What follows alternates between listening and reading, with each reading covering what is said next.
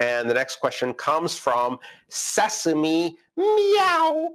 Sesame Meow asks, Lightning on Bitcoin on Liquid. And it has a quote from Adam Back. Lightning on Bitcoin on Liquid, Liquid being a sidechain connected to Bitcoin, which trades in liquid Bitcoin or LBTC. Bitcoin layers connecting and converging. People may not know that Lightning can bridge multiple networks. How does this work? Are there multiple Lightning networks, and how do they interact with each other? This is a really interesting early proof of concept. Now, not many people realize that Lightning is not just a Bitcoin project. Lightning is an interledger project. It's basically a project that, or a protocol that can connect different blockchains to each other.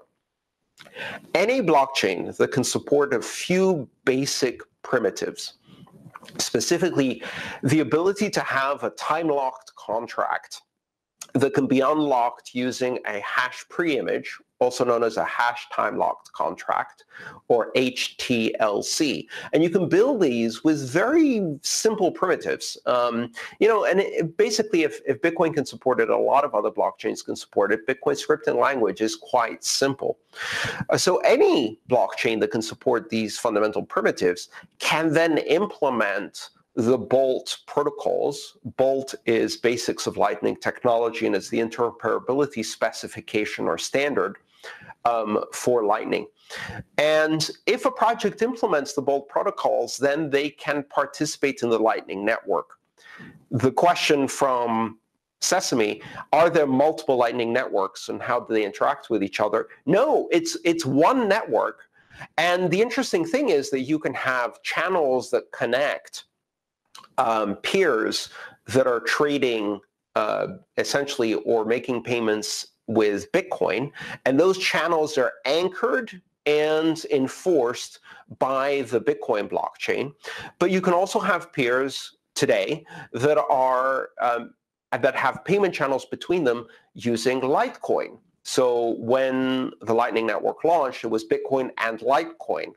And so those peers are exchanging payments through payment channels that are anchored and secured by the Litecoin network.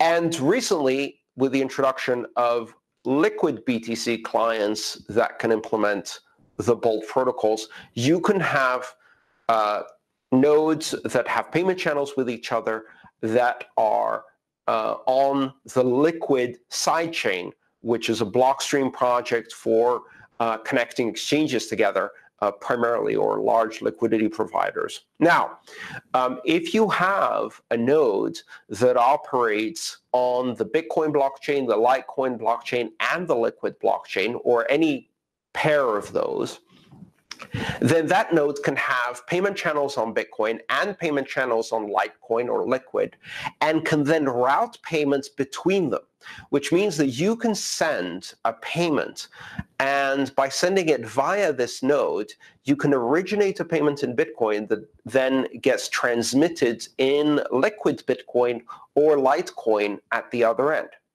Theoretically, at least, you could write smart contracts that implement this in Ethereum. So then you could route payment channels that make payments from Bitcoin that get paid in Ether. You could do this across any number of blockchains, an unlimited number of blockchains. And as long as there are some nodes that enable you to make that conversion with a specified exchange rate, then you can route your payments and effectively use the Lightning Network also as a decentralized exchange.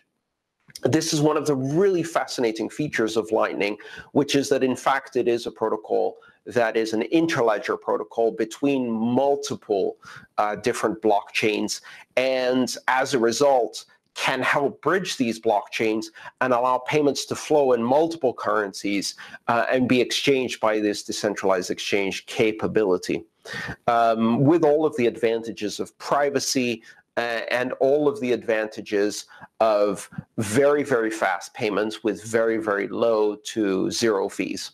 Now, imagine, for example, where you have a payment that originates in Bitcoin, gets routed through a liquid node. Now, liquid also has confidential transactions, so you could use that capability potentially in the future to increase the privacy and then route it back out into a Bitcoin payment. So now effectively you've introduced a privacy hop in the middle of a Bitcoin transaction.